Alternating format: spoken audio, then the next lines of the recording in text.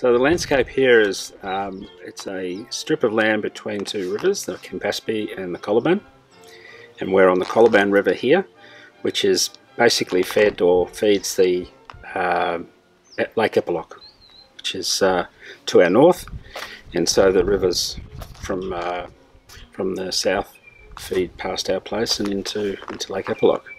So we're on a very rocky piece of ground, which we've carved a minimal flat ground out of a hill and built our dream home.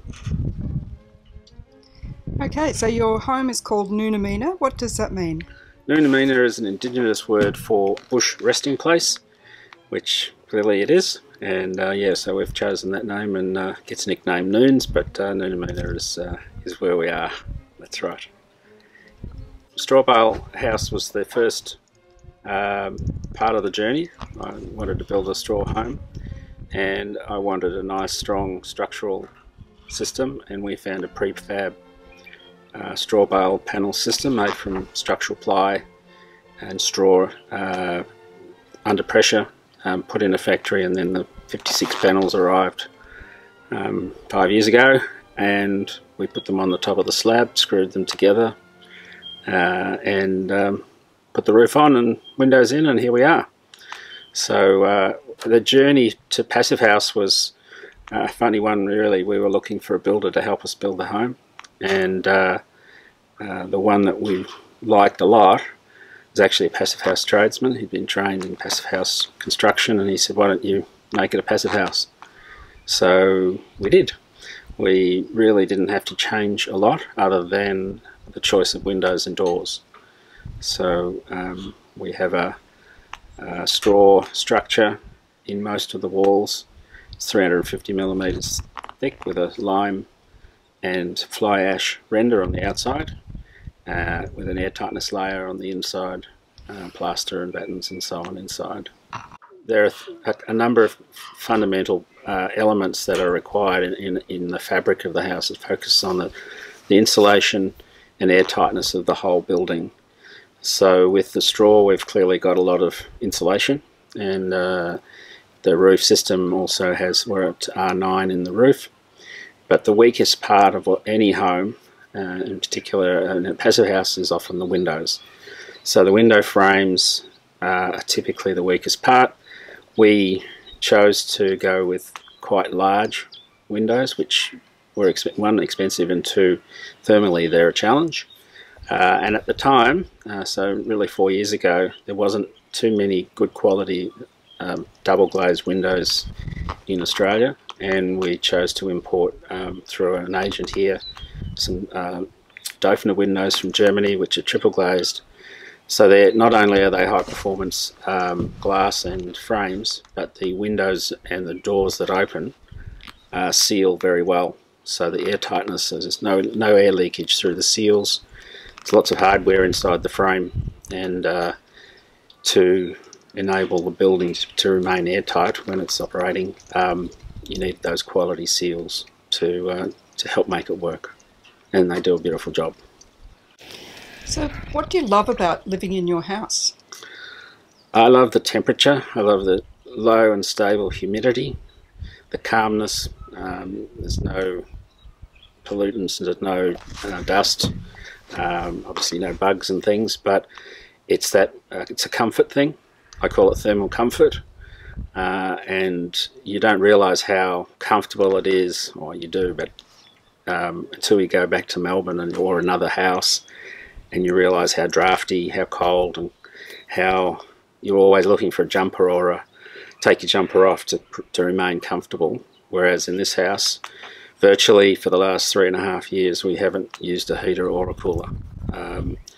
So it's that comfort factor that is the winner for me. And our energy use is basically lights, cooking, washing, computers, and television. That's it. We have a 7.5 kilowatt solar system up on the shed. We're in two-phase area, so PowerCore made us put in 2 inverters, so everything's in two circuits, and we're on-grid connection. So we don't have any batteries. The cost for what we use 3 or 4 kilowatts a day. It's really nothing. So the main living area is pretty much northwest. North is up the river, basically, and that proved to be a challenge for the passive house design. Not so much deviation from north is not really the issue. It's really the amount of glass that faces the west, and so the view clearly drove all of the decisions around the orientation and the constraints of the site.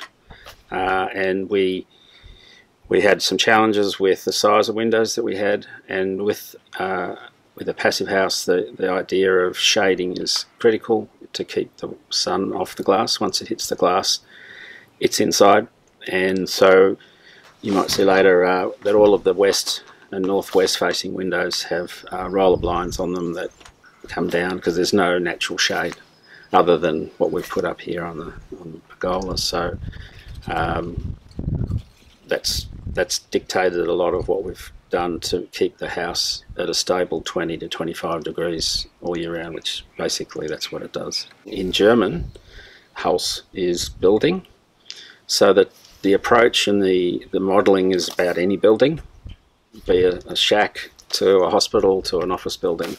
It's all about the fabric, and we try to help architects understand and clients understand what's possible to make them more comfortable, healthier, resilient, but also energy efficiency it's going to be a huge problem. It already is with the cost of energy, greenhouse gases, and 40% of our emissions comes from buildings, half of that from actually building them and embedded energy, and half of them for running them. So if we had every building running 90% less energy for running, that's nearly 20% of our emissions gone. So there's some real benefit long term of those things. So I'm pretty passionate about that. The principles of passive house are an insulated fabric of the building, floor, walls and roof, and that includes windows, of course, and we talked about them before. So that's about protection of the environment inside. So air is then in a position where we can manage it. So we're not having drafts coming in or out, and so for that to work, the building needs to be airtight, and so we make sure that somewhere in the fabric, outside or inside, that there's a layer that stops air but lets moisture through.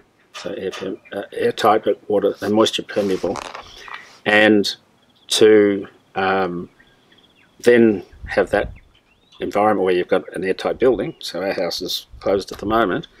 We ventilate with a heat recovery ventilation system, and for all that to work, the air tightness needs to be at a certain level, and the standard that Passive House determined for effective management of that air is 0.6 air changes per hour, and we test that with a blower door. So once the fabric's complete, we find a door, just a normal opening, and we put a frame in it with a big fan that's airtight, and we blow air in at 50 pascals. So pressurize the building, and we measure the leakage of the air, and then we depressurize it, so we suck the air out of the building, and we check the leakage, and we average the two to give us a reading. So that reading tells us that, one, it's airtight enough so that when we run the HRV, it's actually going to work. You can open your windows, of course, there's no stopping you doing those things, but the blower door is purely a test to ensure that the fabric is complete and we haven't got any major holes. So a traditional house, most houses, air tightness is, not really there. It's 30 to 40 times an hour is the typical air loss out of the building or in from outside. So it's 30 times every hour the whole volume is changing. So you're constantly heating and cooling that air as you keep trying to keep comfortable.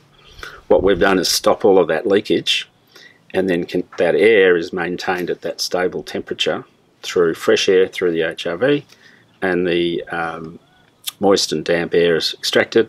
No mould, no cold spots, and you can't do any of that properly with a leaky house.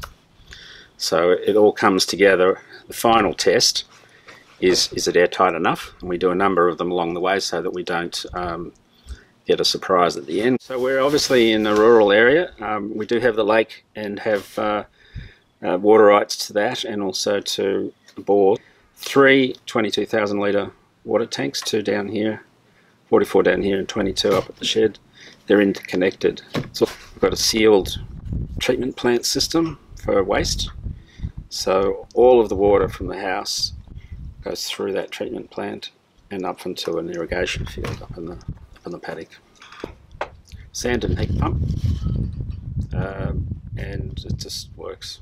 It's beautiful. HRV works where it's air's drawn out, passes the heat exchanger. So it does fluctuate during the day, so if it's 5 degrees outside overnight, it will slowly come down. But the idea is the flow is always between 20 and 25.